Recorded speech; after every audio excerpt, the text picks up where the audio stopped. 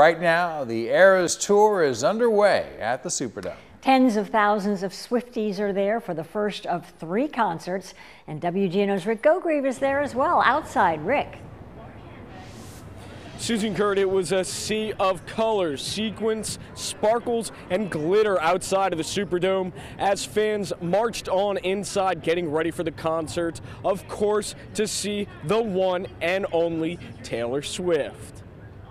The wildest dreams of thousands of Swifties have finally come true. Super excited. I'm really excited. I'm so excited and I'm very lucky. For some, this concert marks their first time seeing Taylor Swift perform live. It's my first time ever going to an Eras tour. This is my first time being at a concert. I got these tickets for my birthday, turning 10. I got them for my 11th birthday, and I am super duper excited because she's my idol. While for others, this is just another chapter in their journey with the pop star. My first tour was actually the Speak Now tour.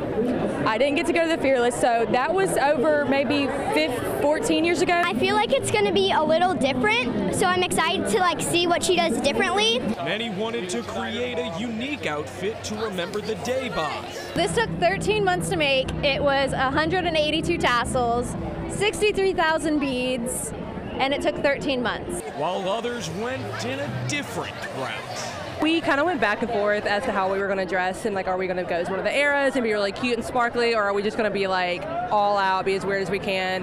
And we obviously chose one. And while many attending the concert are on the younger side, there's plenty of fans representing the older crowd. I'm 64. I'll be 65 in December. I'm 44 years old, in the military. I'm a male, and look at me, dressed like this. Nevertheless, fans like them say being part of this fan base has been nothing short of magical. It's truly exceptional what she's doing.